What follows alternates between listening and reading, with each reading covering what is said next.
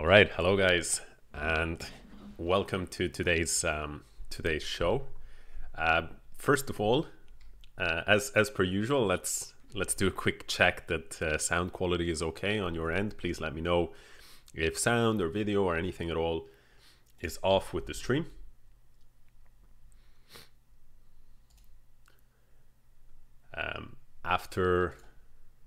After this, if people tell me that everything is okay, I will not be. Oh, whoops! I will not be checking. I will not be checking the sound or the video much throughout. So I'll just be keeping an eye on the chat. I'll be keeping an eye on Twitch chat as well as YouTube chat. So forget about it. Says everything is fine. Lyrical Chess also. Hello to everyone. Hello to World Slinger, to our Land Breaks. And I'll be moving around between Twitch and YouTube, so sorry if I miss anyone. Hello to Recep, AR, Ramakrishna, Ayan Anthony, who calls me out on my lateness. Fair play. Hello to Suman. You do have a point, Mr. Omar, Marxist Harry, and everybody else. So today what we're going to be talking about, just a quick introduction. I'm International Master Alex Astaneh, as you can see over there. I'm a CoChess coach. CoChess is a part of Chess24. It's a learning platform for basically anyone who is thinking about anything relating to coaching, both individual and group coaching. So with that out of the way, let's begin to talk about what we came here for, which is King and Pawn Endgames. Very first position that we have here is maybe one of the most important starting positions for anyone who wants to dive into the world of King and Pawn Endgames. And by the way, in my view, you cannot study endgames, other types of endgames, without knowing King and Pawn Endgames. So we're going to talk about that shortly after. But basically, very often, to find the right path in a Queen and Pawn Endgame, in a Knight Endgame, in a Rook and two Knights Endgame, very often the right path can only be found if you understand the possible King and Pawn Endgames that you could sort of transition to, if that makes sense. We'll show some examples of that shortly. This is the very starting position here, King and Pawn against King. Here's the question. If it were white to play, what is the evaluation? If it were black to play, what is the evaluation? So I'll check the chat now.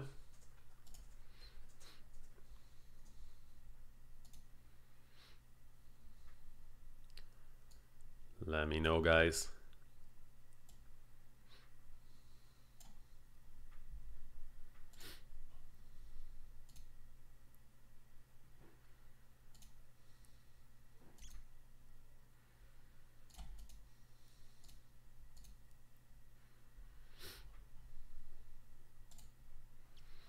So, if it's black, white wins. And if it's white, it's a draw, is the answer from a couple of people on Twitch, and also, where are the people on YouTube? On YouTube, I'm not getting the answers, but yeah, the people who answered are absolutely correct. If it's white to play, it's going to be a draw. If it's black to play, it's going to be a win for white. Can anybody tell me why that is? Like, if you had to, let's say you're explaining it to, I don't know, somebody who's newer to the game, and they ask you, hey, why is that? What would you say?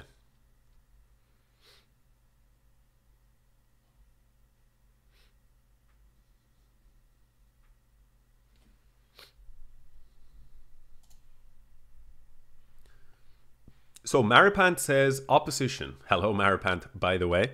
And Oregon says opposition, and Yagusa says opposition. And you know, you guys are right. But there's another way of answering it that is less common, and in my opinion, I'm going to try and make a case, is actually the more comprehensive way of answering. And it's with two words instead of opposition, and that is key squares. So what I'm going to try and argue is opposition is like a tool that you use, but key squares is the rule that you really need to know. So let's talk about key squares. In key squares, as one very well-known coach, Mark Dvoretsky, at least how he defined it, are those squares whose occupation by the king assures victory regardless of whose turn it is to move. And in the case of a pawn, in the case of most pawns, the key squares are the squares right here, where it's almost like a T shape. You've got your pawn, then you skip one row, and then it's the square here and the one to the left and to the right. So it's these three squares. And if we go back to the definition, key squares are those squares whose occupation by the king, in this case the white king, so if the white king lands on any of these squares, whose occupation by the king assures victory regardless of whose turn it is to move. So now we kind of, if we think about that, we can see why if it's black to play, it's going to be a lost position, because if the black king moves, we actually in this position, I set it up so it's white to play, so I can't do it. But if the black king moves here, we can see that white's king can land onto this key square on c6. If the black king moves to c7, the king goes to e6. So the way I look at this is white is leveraging the opposition to force black to move to one side, and then he'll occupy one of the key squares, and going back to our definition, that assures victory. On the other hand, if we go king to e5, now what are the key squares that we're trying to get to? Well, it's either of these. But black can use the opposition to prevent access to the key squares. So key squares is the end goal when you're trying to push forward a pawn. Opposition is just a technique. Now let's talk about why it's very important to keep key squares in mind with some different, more complex examples. All right, sorry, so let me try to show some examples. Well, first of all, we're gonna warm up with a relatively simpler example. Okay, so thank you very much. We're gonna talk about this one here. And I'm going to ask you, what is the evaluation? Once again, same as before, what's the evaluation of this? Is white winning, or is it a draw? And also in both cases, so if it's black to play or if it's white to play, what's the evaluation?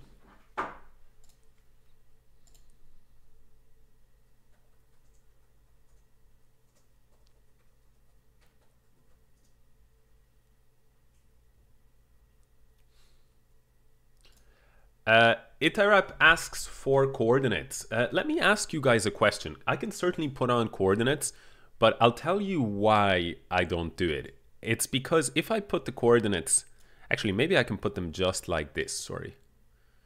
Yeah, I can actually put them like this. So yes, it's such a bad reason why I don't do it. I'm just going to straight up apologize to everyone on both channels, because it's not a good reason at all on my part. But I get a little OCD over this little bit of white here. This little bit of white, because if it's got like round edges, the board. So that's really, I'm gonna be told by people that it's not a good excuse, and you guys would be right. It's not a very good excuse, but that's the reason. This little tip of white here. All right. So now we've got coordinates. Appreciate that. Itarap, talking some sense into me. Changing the board layout is not possible. So in this case, Dummy Legends, he is answering the question. He's saying, you win in both cases. You're absolutely right. But here's a question, Dummy Legends, or anybody else who wants to field it. Didn't I say that in the case of most pawns, the key squares are T-shaped, you skip a row, and these are the T-shaped key squares. So now all of a sudden we've got this position. Shouldn't it be a draw if it's white to play? Because if it's white to play and white wants to get onto one of the green squares, if he goes here, black is going to go here. If he goes here, black is going to go here, and he's going to use the opposition to prevent access to those key squares. So can anybody tell me why that is not the case, and why indeed this position is winning with both colors, with both sides to move?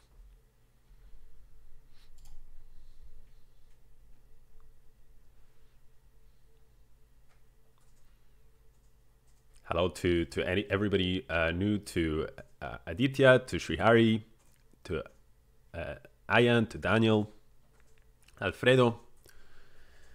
I think Alfredo Garcia is maybe the only name I can do justice to. Seems like a Spanish name, but the rest, I apologize if I am mispronouncing. Hello to Anzil and Hamad and Kartik and Lupo and Harshit.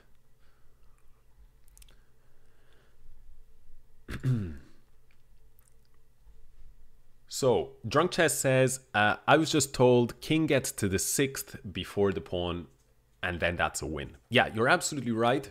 Here's a more formal explanation of this when it's about key squares. It's the key squares in a position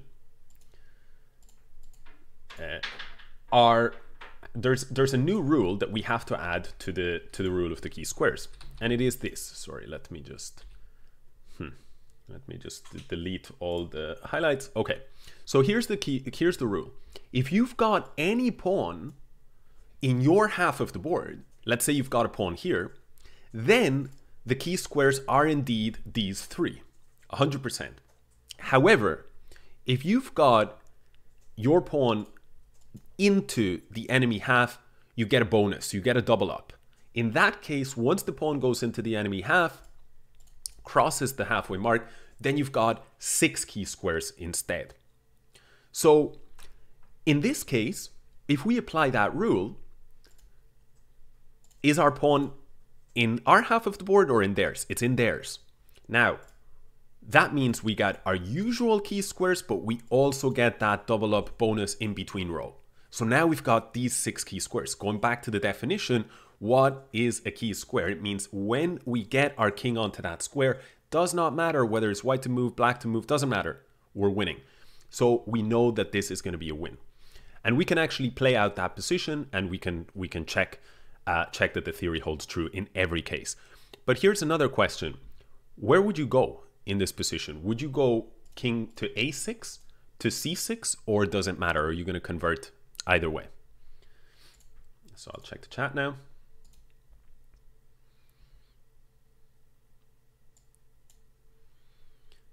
Ashish says, hello, I played with you on Lichess before.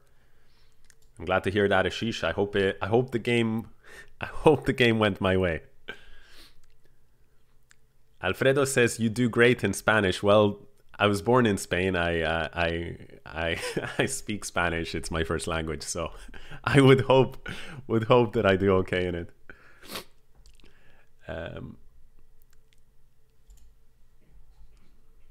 It doesn't matter. Okay, people say it doesn't matter, you convert either way. Absolutely right. Yeah, it doesn't matter, you convert either way. Okay, so let's just pick one at random. Let's go king c6, and I'm gonna go king here.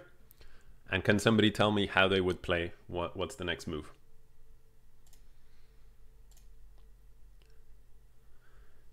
What would you play next? You would push the pawn, says Dummy Legends. King c7, says Cranky Monkey. b6, says Eduratito. So c7 says junk is not junk. So different people have different feelings about this one. It's close to 50-50 split between king c7 and b6. Okay, so let's say that I go b6.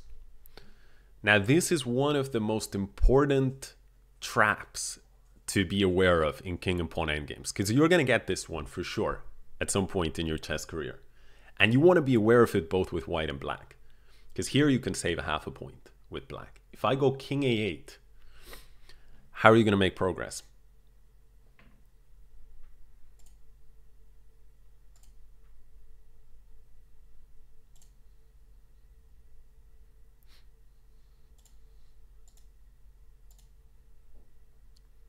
Right, so Asherado says b7. Okay, so we go b7, and now I go king b8. And the problem is, you have no move. You either play king b6, and you stalemate me, or you move away with your king, and you lose the pawn. So this is a super, super important trick. If you rush to push the pawn when it's a B pawn or a G pawn, you're going to draw against the best play. Now, if I went here, I would give up the draw as black, because now you can force the pawn home. But by going here, you use a very important stalemate trick, a kind of, I don't know, triangle is not quite the word, but you know, a kind of a pincer here on A8. I'm sure there's a better word, but pincer, it'll have to do. So king is on A8 here, and there's nothing to do. You're sort of squeezing all the squares away from the black king. And otherwise, if you push, there's that stalemate trick. So if we go back to this position, we said it didn't matter, but after king c6, king a7, some people said, why not go king c7? I'll go king a8, I have no other move. And now you notice, if I push the pawn, it's stalemate. So you have to go back, king b8. Now we're back to the starting position. So what's the trick? In fact, here, you have to go king a6 instead. Now there's no kind of pincering, because if you pincer me like this was the stalemate situation, but guess what? In this instance, you've got the whole board at your disposal. So in fact, black can try. He can try to put his king here, b6, king here, b7, and he gets kicked out, and then king a7. So very, very important detail to be aware of. All right, next one. Okay, this position here. White to play. Can anybody take a guess? Is this winning? Is this a draw?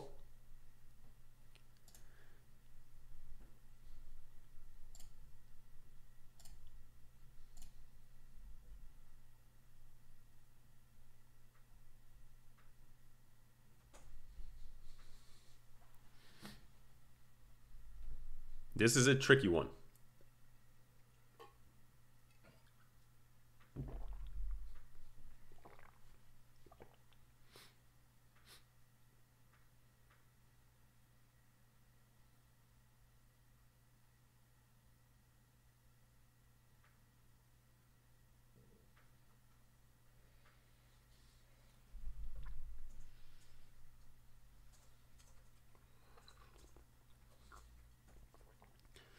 Daniel Saul and Omar Abdin, Deus Rasti, Mark Cesari, they're all crushing it. Ayush, literally everybody's crushing it with the right answer. White does win. Let's see if we've got on Twitch some non-believers. Sam Bratley is a non-believer. And hello, Sam. And Biplav Subedi also saying it's a draw. Honestly, this one, the first time I saw it, I was not so clear. It's not so easy because the pawn is quite advanced. So let's remember what we just covered about key squares.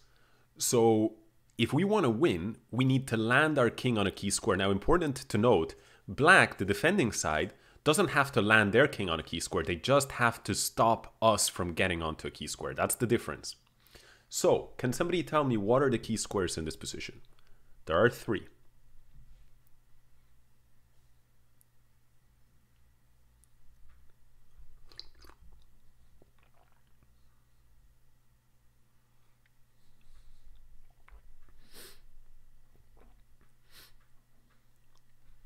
AB and C6, absolutely. These are your key squares. So you have to go to them. Now, people have said so far, and maybe I've missed somebody who answered specifically, but most people have said white is winning. But I haven't seen too much by way of how would you win? What are you going to do? What's your plan here? Okay, somebody actually did answer this. But let's see if more people join in.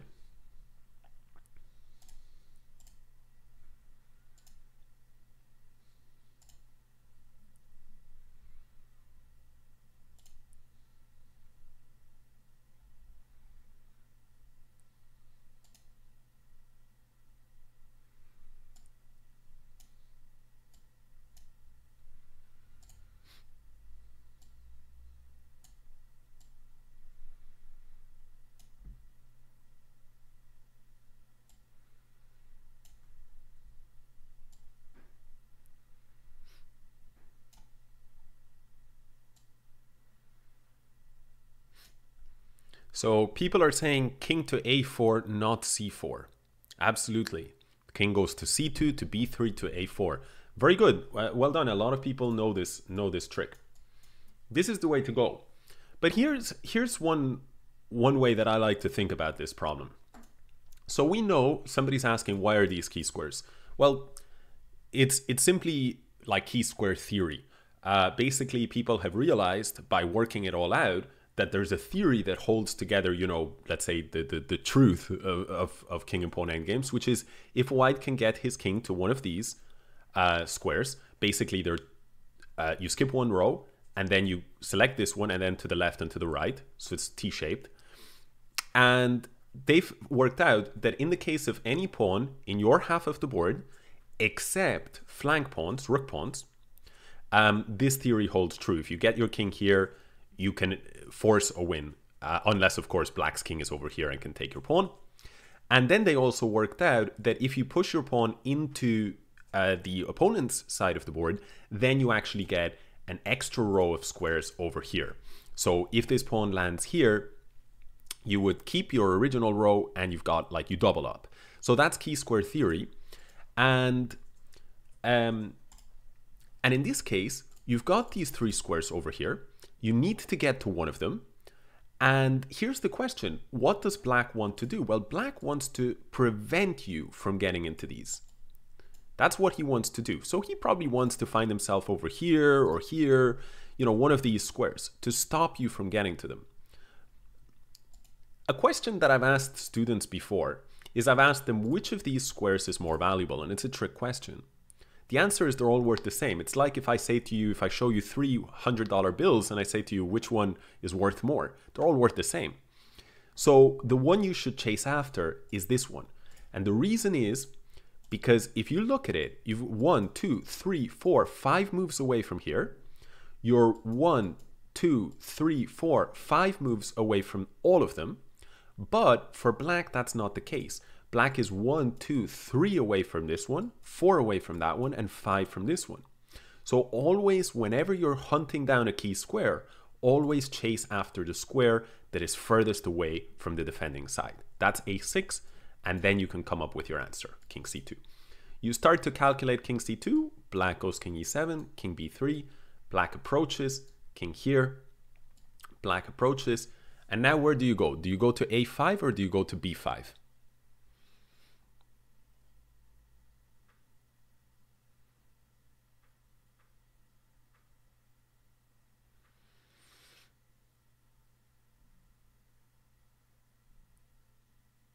Yeah, so people are saying a5, otherwise it's a draw. Why? Because if you go to b5, you're threatening access to this key square here.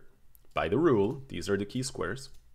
You're threatening access, but black can go king b7 using the technique, the opposition, to prevent access to all of the key squares. And he can keep doing that forever. If you push the pawn, what are your key squares now? You've got the same T-shaped row, but now you're in your opponent's half of the board, so you've got this double up here. That means if you land your king to any of these squares, you're going to win. Problem is, black's king is really well placed, and your king usually wants to be in front of the pawn, and it's just not there. You can start pushing, king goes back in front of the pawn, preparing to use the opposition against you to hold you off. If you push, the stalemate trick will decide the game. So, therefore, in the game instead, it goes king c2, king e7, king b3, king here, king here. The hunt is on for the key squares. King c7, little trick from black. If he had gone here, it made it impossible to go wrong. But he does set a little trick. We sidestep it using what's known as the diagonal opposition.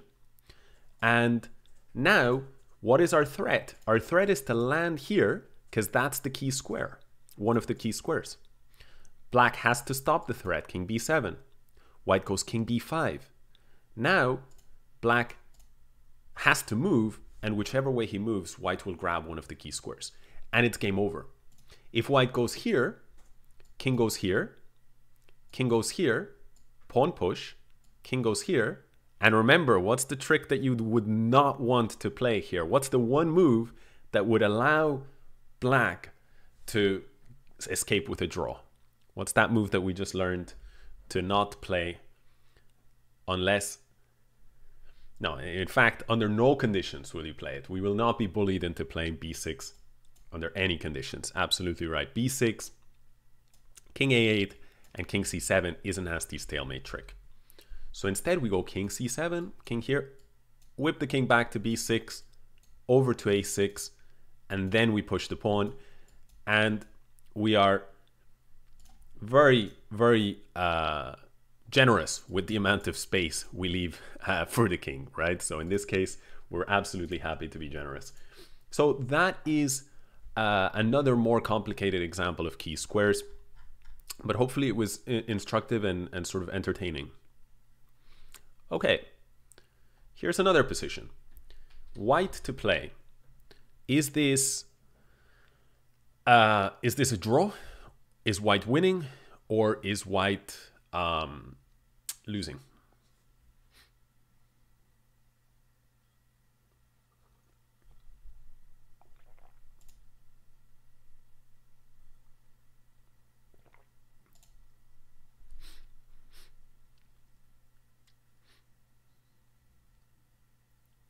Thank you, appreciate that. Dummy Legends, Mike Can't Read, Mark, Anzil. I'm glad that you guys are getting value out of this. I really believe like that this fundamental king and pawn stuff is right up there in terms of like some of the most important things that you can do to just like improve your results, and both in the short, medium, and long run. So people are saying it's a draw. Some people are saying it's winning for white. Some people are saying it's losing for white. So, in fact, let's think about this. I think that the people who are saying it's winning for white, I'm just going to take a guess, are thinking white actually can push forward, right? And maybe grab this pawn. If he could do that, of course, he'd be winning. But he's too slow. In fact, in this position, the only side that might have winning chances at first glance would be black. The reason is because black's king is much, much better placed than white's king. Black's king is, if you look relative to his pawn, is way out in front, whereas white's king is way behind the pawn. So we know king in front of the pawn is usually the more active king, what we want. So in this case, black's king is better. So if anyone's going to win, it's probably going to be black.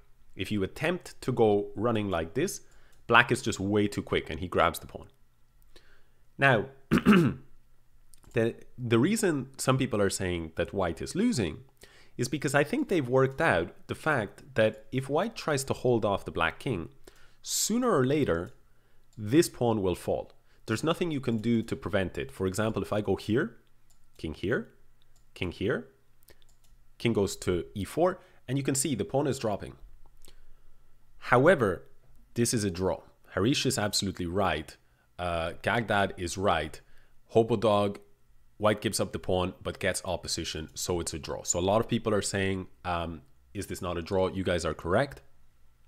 The reason is you lose the pawn, but where do you go now with your king?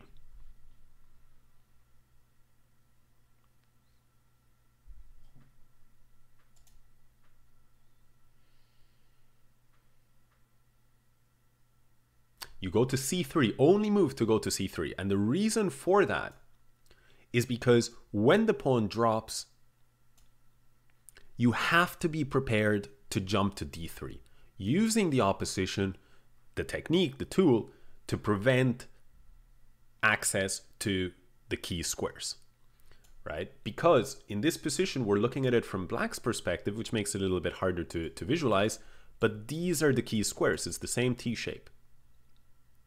We have to now, as the defending king, we have to prevent access to the key square. We use opposition to do that. We keep doing that. Black's king cannot make any progress. You push the pawn. Pawn is still in black's half of the board. So the key squares are still these ones. What would be a losing move in this instance? Well, for example, if we were to go here, now, in this situation, we see that black could advance sorry, could advance. And now the key squares have to be guarded. So we have only one move that guards. So there we go to d2. Then he uses opposition. Now the key squares have to be guarded, but we're split too thin here. We cannot cover them both. So whether we go to the right or to the left, he'll take the other one. And he wins. So we have to go back. And here we have to follow the rule of staying behind the pawn. Now there's no access to these squares. Black can't make progress with his king, so he pushes his pawn. He moves forward. We stay always behind the pawn. He moves forward. We take the opposition to just control as many forward squares as possible. He can keep pushing, but again, the rule of stalemate saves the day. So this is a position that has been resigned in the past by some quite strong players, just thinking, I'm going to lose my pawn, so therefore I'm going to lose the game. By the way, there is a rule. Can somebody tell me, for example, let's say that I get, let's say, I don't know, position like this. Let's say something like that. So can somebody tell me who wins? It's black to play. Does the pawn on d5 fall or not? So it's black to play. Is he going to have a chance to win this pawn? Or does white have instead a chance to win this pawn? Or is neither side going to be able to win the other guy's pawn? Do we know any rule here?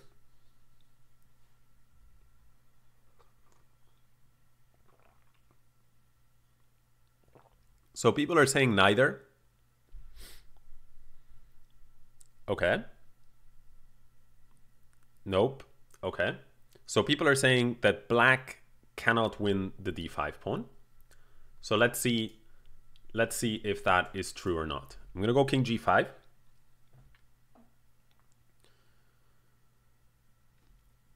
Now, where do you guys want to go?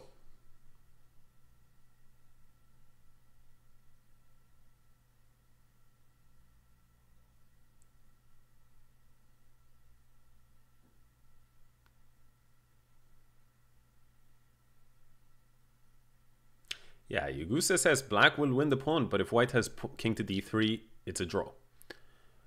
David Sanders says he wins it. Right, so there's two rules that I want to talk about here that are helpful. One question some people might be saying is, wait a second, why does he win it? Like, isn't white just going to push forward? Then king goes forward, and now I'm going to push forward, and if you approach me to try and take me, I'm going to go here. And what you're going to get is you're going to get this situation where, in fact, it's like we call this a mutual Zugzwang. Because whichever side is to move will lose their pawn. And in this case, it's black to move. So it's looking good for us. But of course, that's not true, because in this position, Drunk Chess is saying if black plays king e5, white indeed can play king c6. That part is true. But what can black do instead? Yes, David Sanders and Anirudh Barbe, he will just go to e4. He goes to e4, forcing us to, or not forcing, but inviting us to go to c6, and only now king e5 he gets the same position. And the reason that works in his favor is because black is the first person with the right to attack our pawn. He gets there first. So it's no surprise he's got a little trick up his sleeve, and he's able to hit this pawn in a way, in a clever way, where if we advance, he's the one that gets the mutual Zugzwang. If on the other hand we defend like this, we draw. We lose the pawn, but we draw. Why? Because after king here, king takes, we take the opposition to prevent access to any of the key squares. So, in fact, black is going to win the pawn. Here is a very little known trick. In this case, we're going to introduce a new rule. In this case, the key squares rule doesn't apply because both sides have a pawn. In a situation where pawns are locked pawns like this, one side has each pawn. If you want to figure out very quickly the answer to does the pawn fall or does it not, there's a rule that in my experience as a coach, the majority of students are not familiar with it. And here's the rule. There's a nice like old Russian book that calls it critical squares. So the rule is the pawn will fall if the more advanced king, notice this is the more advanced king. Why? Because I'm on the same horizontal as my pawn, whereas you're not there. You're not even one row behind, you're two. So the more advanced king, if it can get to any of these squares, that's 3 squares to each side of the pawn. If the king lands there, the pawn will fall. And this is the rule. I don't know how many authors have talked about this. I read it in an old Soviet chess book, but it's true. You can check if you don't believe it. You can check different situations. And here, the other important rule is this concept of a mined square, where if the king goes here, these are corresponding squares. If the king goes here, then corresponding squares relate to squares where opposition is in play. So this would be mutual opposition, and if you lose, if you're in a situation of mutual opposition, you don't want it to be your move. It's a rare exception in chess where you don't want it to be your move. In chess, most of the time you want it to be your move, but not here. So when you recognize these are the mined squares, you attack in a crafty different way. You force your opponent's hand, and then you get the mined squares in your favor. White would be wise to go here and play for a draw instead. And he can get it because of the opposition preventing key square access. Okay, hopefully that was more or less clear. It's a lot to take in. I understand. Okay, here's a more straightforward one. Oh, no, this is not a straightforward one. Sorry. So this one is a little bit tricky. Can anybody tell me? Anybody can tell me about this one? White to play. What is the evaluation? This is quite a famous puzzle, so some people might have seen it before.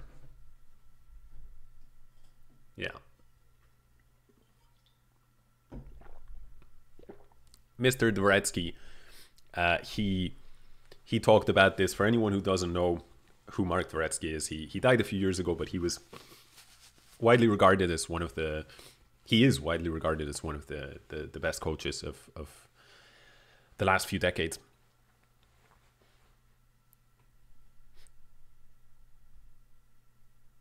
Yeah, so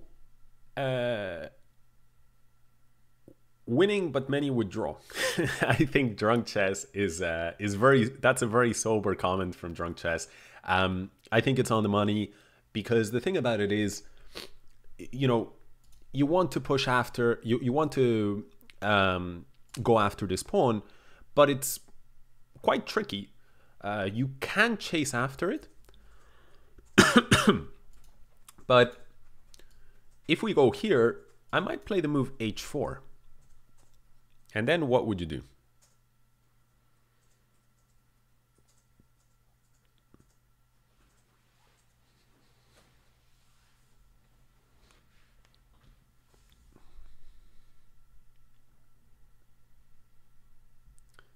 H3 is dirty, says David Sanders. Yeah, a lot of people are saying like a move like king f3. Some people are saying a draw.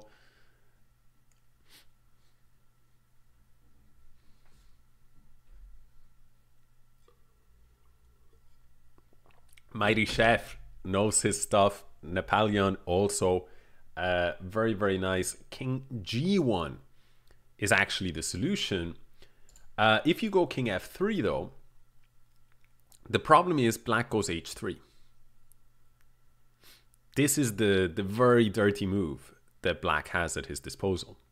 Now, if you don't take the pawn, you're going to be too slow by the time that you round up the pawn, right? So for example, say you go g3 and I approach with my king.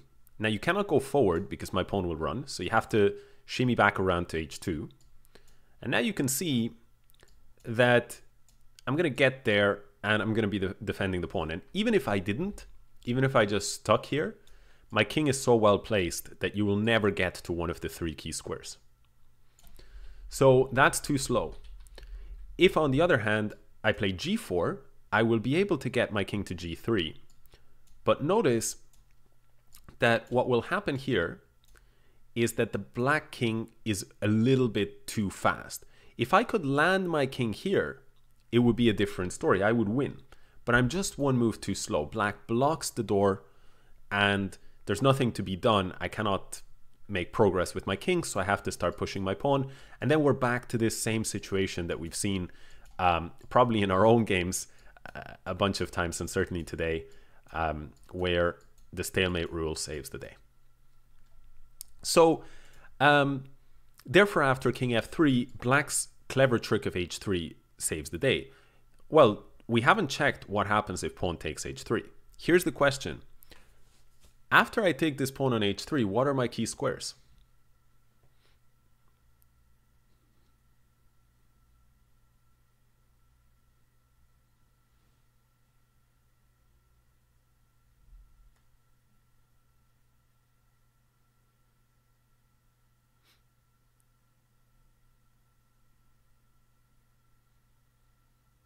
So some people might have been might not have joined immediately.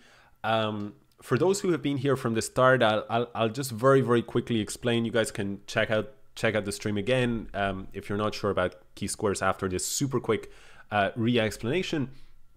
Basically, key squares are it's a theory where people have worked out what are the squares where if one side has a pawn and the other side doesn't, what are the squares that the side with the pawn should put his king on in order to guarantee a win. No matter whether it's white to play, black to play, they'll guarantee a win.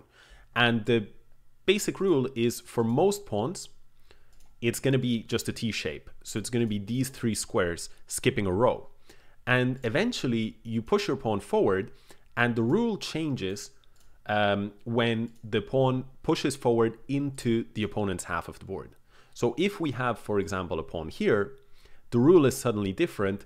The rule is that not only do you keep your T shape, but you also double up. You get this bonus row. So your king on any of the blue squares here will guarantee a win regardless of whose move it is. So that's key square theory in a nutshell. But we have an exception and we're just arriving at that exception.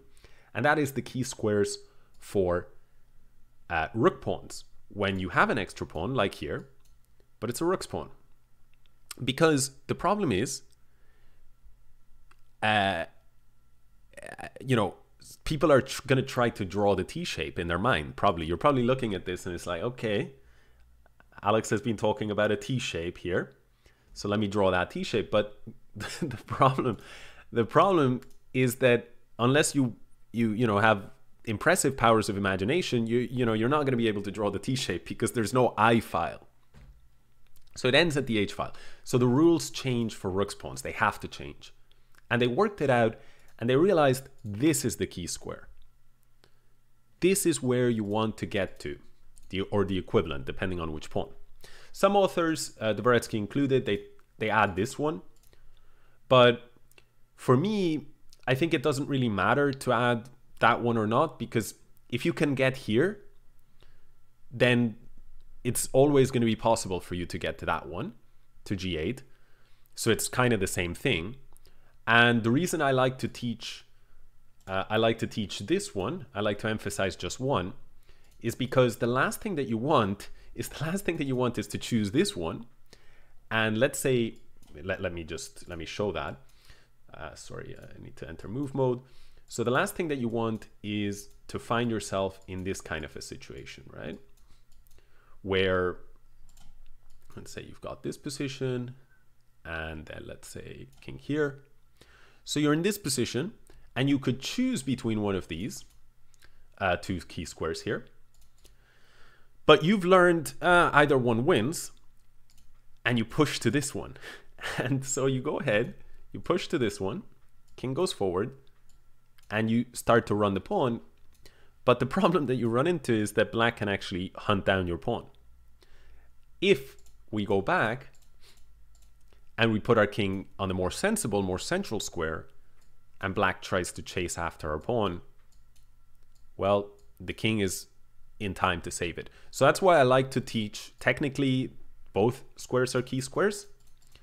But I like to teach just this one, because it's never going to get you into trouble. The other one might get you into some trouble.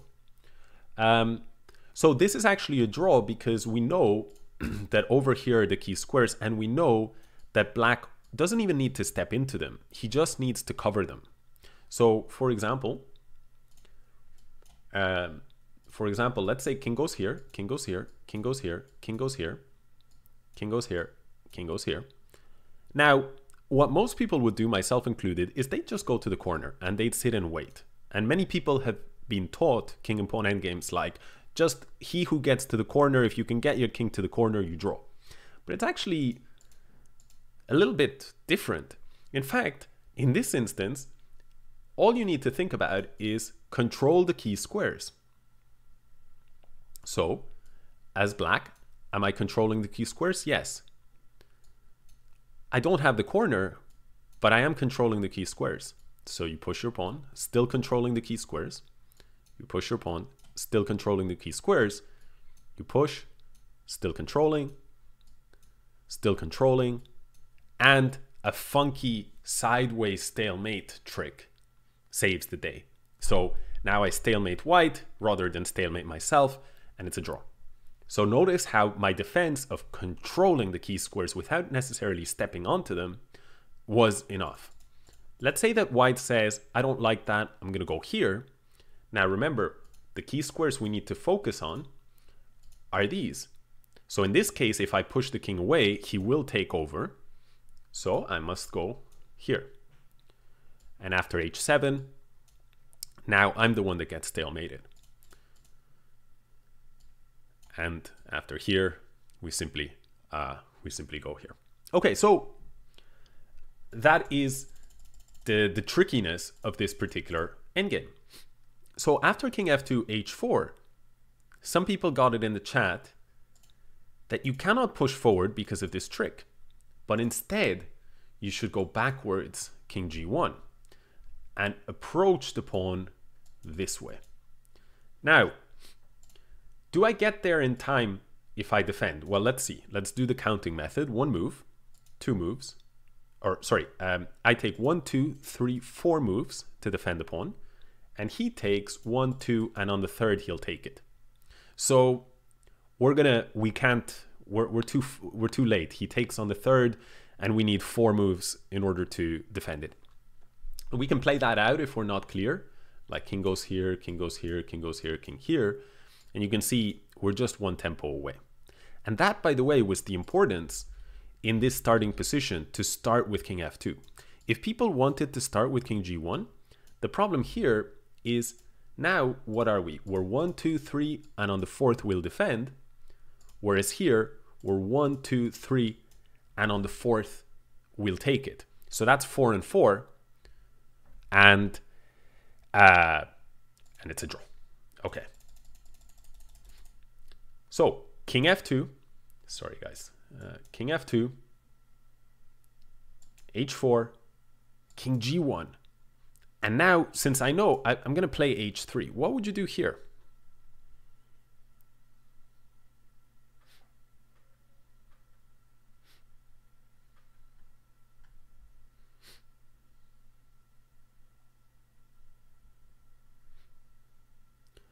Rune asks, what's a good endgame book you'd recommend? I mean, one very, very popular book amongst a lot of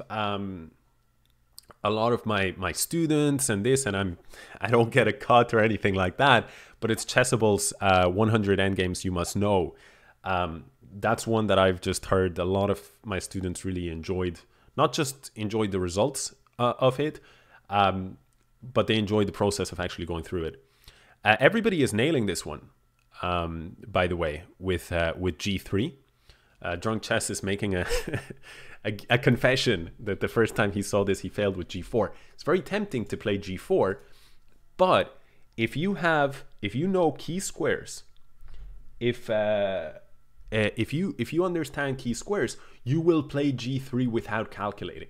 And the reason is this: if we put a pawn on g3, if we put a pawn on g4, what are the key squares that we have to get the king on? Thank you for the subscription, by the way, to Dweeby. It's appreciated.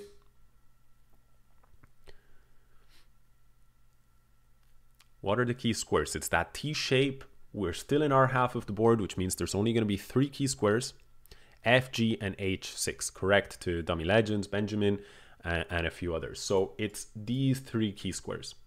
Now, what's the battle here? The battle in play. It's like one of those documentaries, nature documentaries. It's the lion and the gazelle, and they're, you know, the gazelle is trying to escape, the lion is trying to hunt it, and it's kind of like this. In this case, well, the gazelle would. This is a terrible comparison, guys. Can we just, you know, pretend the last 15 seconds didn't happen? That would be great. I should stick to the chess and less to the gazelle analogies, because in this case it would be a very brave gazelle that actually moves towards the lion. And the point is to block these particular squares. So it might be more like a lion versus some kind of, I don't know, elephant or something. You know, something where we're talking about. Yeah, I'm gonna stop. Sorry guys, I'm gonna stop with this the comparisons. The point is the king moves forward to block. The white king moves forward to try to get into one of those key squares. It's not possible. In this case for white, because when the king moves forward, king goes over, king moves forward again, king takes, king goes over, king here, and we get there just in time. It's much more likely, even before calculating, it's much more likely that we're going to win the race if we put our pawn closer, because if we put our pawn closer, these are the key squares. So we can choose the red key squares to chase down, or the green key squares. So we can see obviously the green key squares are going to be further from us, from our king, and nearer from theirs. So we want to stack the odds in our favor. So g3, king d7, king here, king over here, king takes, king f6, and now what move would you play?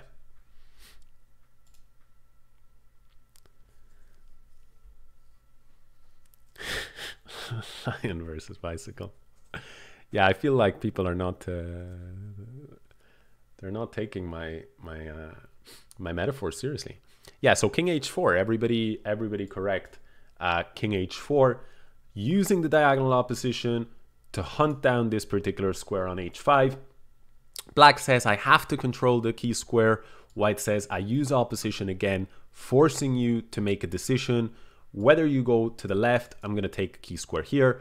Whether you go to the right, I'm going to take a key square here. And if anybody is skeptical that you're guaranteed a win, you can just play it out. You can check with computers, or you can always just play it out and see. Play the black side and see, can you find the defense? And you'll find that there is none against best play from white. So that's a really beautiful one. I love this puzzle because it's extremely simple, but it teaches a bunch of different things that are very important for good king and pawn endgame play. The first thing it teaches is the counting method. If you go, if you look at this position, you say 1 move, 2 moves, 3 moves, and on the 4th I can take. And black is 1 move, 2 moves, 3 moves, and on the 4th he can defend. So we've got 4-4, but the rule is because it's white to play, he's going to be the one who actually just gets there in time, if it's an equal number. But if we know that we just get there by 1 move, if we go the shortest route, we can use the process of elimination to not calculate anything else. We do not have to spend any time on any other move, because we know that the fastest way to the pawn just gets us there in the nick of time. So process of elimination, we can make the decision to go king f2. Black uses the same theory, knows he won't get to the pawn, and he says, well, let's imagine I get my king here, and white takes the pawn. will I be losing? Then he looks at key square theory and he says, well, key squares for a pawn on g2 are these. And if the white king ends up here, he can always slot the king into a key square. Or what he could also do is he could just move the pawn forward by one square, shifting the key squares forward, and he's already on one of those key squares. So both players, if they know key square theory, they'll understand that's going to be a win. And notice, by the way, what I said at the start of the lesson. I said, if you rely only on opposition and not on key square theory, in the simple examples, that's going to help you out and it's going to save the day for you. But in more complex examples like this one, it might be tricky for you to work out whether it's a win or whether it's a draw if you're only thinking in terms of opposition. So king goes to f2, and now black relies on h4 because he knows that if he can shift the pawn to the h file, the key squares will be here, and he stacks the odds in his favor to drive over, not to necessarily get in onto a key square. As long as he stops the white king from landing on one, that'll be good enough. White now steps backwards, and because he's provoked the pawn forward one square, making it impossible for black's king to defend. Now black knows that, using the counting method as before, so he pushes, still hoping that we've got an h-pawn, which would give him a chance to hold the draw by accessing the key squares or blocking access to the key squares over here. White doesn't push forward like the normal human desire, get the maximum push in any position, the most active move, because he reasons there's no benefit to me getting these key squares over here to have to fight for. I'd much rather stack the odds in my favor. I don't even need to calculate. I know there's no downside ever. Sorry. I know there's never going to be a downside to making the key squares closer to me. So I'll keep them closer. Black now makes the race is on, basically. The race is on. Black sets one little trick. He goes here. He doesn't go here. He goes here, hoping white will go to g4. Then he could use the opposition to deny access to all three key squares. But black sidesteps that using diagonal opposition. Black goes to g6, and now direct opposition. One of these squares is going to drop, and with it, the game. Now we can see that familiar T shape. White is on a key square, and it's game over. And you can play this out. One very last trick in this position would be, in this case, here, let's say, would be king here, king to g8. Now, if you were to push the pawn, king here, and that stalemate trick we saw at the start of the lesson would apply. We know to sidestep that. We saw it from this side of the board where the king went to a6. So we reason that here the king has to go over to h6. We bring the king over, king here. Now there's no stalemate trap. Sorry, I gave myself the stalemate trap. What am I saying? What am I saying? Sorry. Once the king goes here, now we go here. We go with a check. I'm really losing it. We go with a check here, king here, and now we promote. But the stalemate trap that I was talking about, to keep you guys honest, would be, king here, pawn here, king here, and this one. Because when the king goes to f7, there is a stalemate here. And if the pawn goes to g7, king here, there is king g6. So I'm going to go ahead and I'm going to actually, after the very last blunder myself there, I'm going to go ahead and rewatch this lesson. But I hope you guys enjoyed this class. This is part of a show brought to you by a bunch of different CoChess coaches. For those who are maybe interested in coaching, either individual or group lessons, there's a lot of stuff going on over at CoChess.com. There's at the moment 3 major shows being put on by CoChess that are instructive. There's one with one of our premium coaches, Raluca Skircha. She is on Tuesdays, I believe at 3 o'clock Central European time most weeks. and she does a range of stuff with a student of hers. We've got Kostya Kavutsky. Some of you might know him from Chess Dojo. He's got a new show, episode 1, very US friendly times. Episode 1 aired just yesterday, I believe it was. And it's called Diagnose Your Chess. And it's going to be a weekly show every Thursday, very late Thursday, actually. So it's every Thursday at 5 or 6 p.m., like Central Time, American. You'd have to double check that, but you guys can go on to Chess24 and see one of the recent videos. He basically is selecting different students of his for a 1-hour lesson, or non-students, but like people who want to learn. Like they might not be regular students of his, and he's doing a 1 hour, like 1 hour to 90-minute interactive lesson with them. So that's worth a watch. And finally, there's Level Up Your Chess, where today it was me. And it's been a mix sometimes of the premium coaches on CoChess have done some of these Level Up Your Chess, like myself and Mihailo Oleksienko. And then sometimes it's newer faces as well. So every week it's a different face for now, and different topics. So I hope you've enjoyed today, and certainly hope you'll tune in to more of Level Up Your Chess. It's the same time every week, Saturday at 3 o'clock Central European Time. Just to answer a couple more questions. People are saying that they appreciated it, that it was instructive. Very much really glad to hear that. Some people say that King and Pawn Endgames can be a little bit boring. I don't personally find that, so I hope that you guys also felt that they can be enjoyable. They can be quite pretty, actually, the different concepts and the logic of endgames.